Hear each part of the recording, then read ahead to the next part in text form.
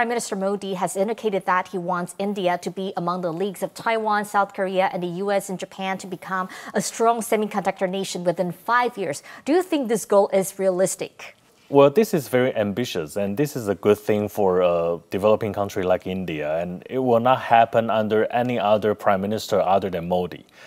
But it's very challenging because, if we go back to the collaborative case between PSMC and Tata, actually they are producing, the first stage, the goal is to produce legacy chips. Which is, the mature process, right, like 28 nanometers.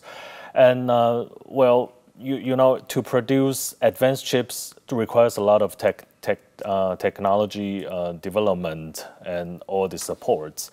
So for India to overtake either Taiwan or South Korea, it's never been an easy task. So I think there will be a long way to go for Indians. But, nobody knows what will happen in the years to come. Maybe with some policies, anything could happen with the support of the foreign companies or some big tech firms outside. But still, I think it has a long way to go. Thank you. What's your assessment? I may add a bit to what Roger has said. I think India is, as I mentioned, is a beginner in semiconductor industry, different from US, Japan, or Germany, which has already developed that industry but lost the market share in the past 2 decades.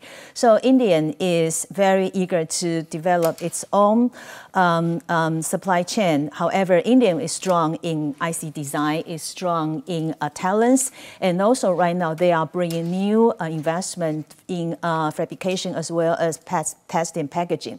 That is a very important first step. However, following the first step, there are tons of work to be finished.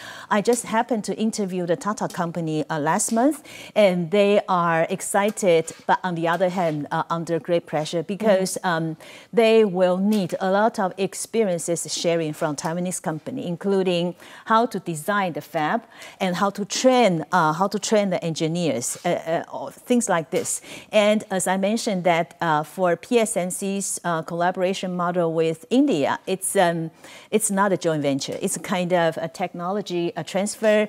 PSMC assisting India to build its factory, and therefore, which party is going to bring all these key suppliers together with PSMC? That will be very, very important because from our observation of TSMC and other companies' experiences in Arizona or in Japan.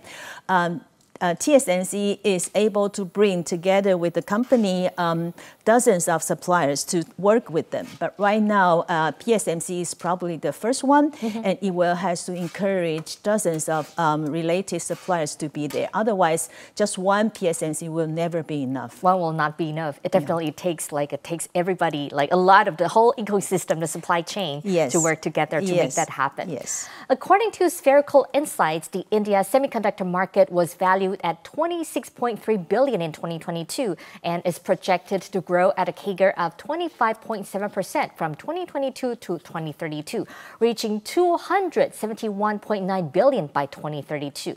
This tenfold growth presents significant competitive implications on a global stage.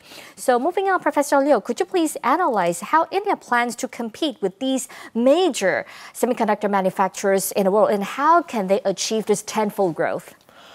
Well, India now has been a growing market, but the problem is that if you analyze the structure, the added value rate of the Indian semiconductor producing line actually is only 25%. It means that they rely a lot on importing, the core elements or the core segments from the outside.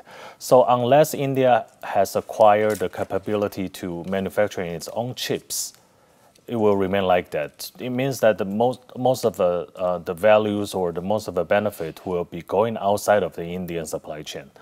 So so this is like a dilemma in the Indian structure. So I think now the Modi government will be trying very hard to leverage its geopolitical situations.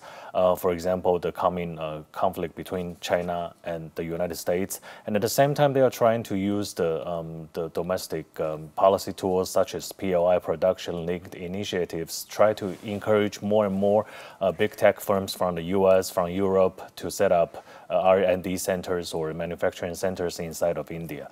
But like Kristy has rightly mentioned, well, whether this will grow to be a comprehensive ecosystem actually depends on a lot of factors, which is yet to come.